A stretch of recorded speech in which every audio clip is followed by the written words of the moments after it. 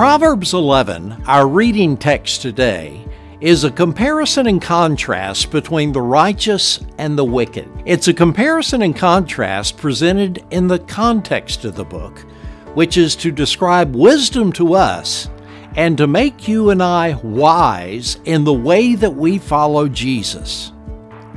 So how does King Solomon describe the righteous? Well, listen to some of the words that he uses. Honest, humble, integrity, blameless, and upright.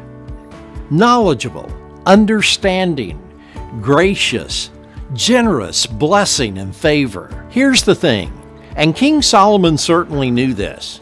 You and I, don't have any righteousness flowing through our veins naturally. Instead, the Bible declares that we're all sinners with deceitfully wicked hearts, that our best efforts are as filthy rags before the Lord. But God sent His Son to die for our sins.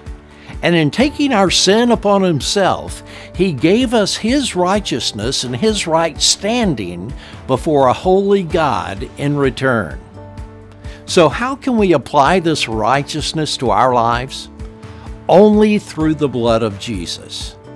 In his book, Jesus on Every Page, pastor and author David Murray attempts to show readers how all Scripture points to Jesus.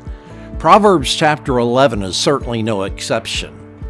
Our righteousness comes from Jesus alone. What does Solomon say about the wicked? Listen beginning in verse 17, and let me whet your appetite to read the rest of this chapter. The merciful man does good for his own soul, but he who is cruel troubles his own flesh. The wicked man does deceptive work, but he who sows righteousness will have a sure reward.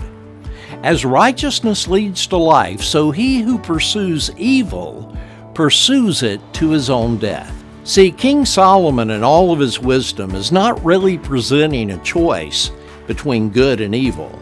The choice we face today, the choice we face every day, is between life and death. I hope that you'll join me today in choosing life through Jesus Christ. Perfect. That was my phone.